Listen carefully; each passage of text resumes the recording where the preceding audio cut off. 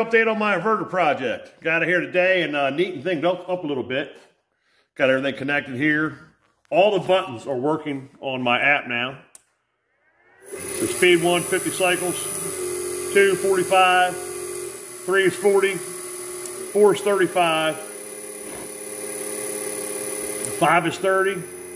6 is 27.5. And speed 7 is 25.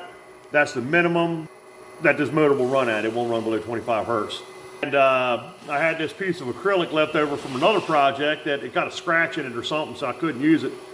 So I cut it up and made it a place to mount all this stuff so you don't have wires flopping all around. I work on this stuff for a living. Not this particular stuff, but I work on a lot of electronics for a living. Cable management is something that's always on my mind. So you could do this whole project for less than $100. I think inverter was like between 80 and 90 bucks on the Jungle website. And then this 4-channel relay board was, I don't know, less than 10 bucks. And these ESP32s, you can get those. I think I bought a 3-pack of them for like $19.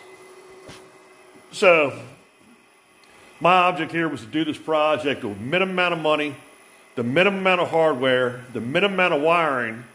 So it's all on one cable, 8 conductor cable, and just a minimum amount of code.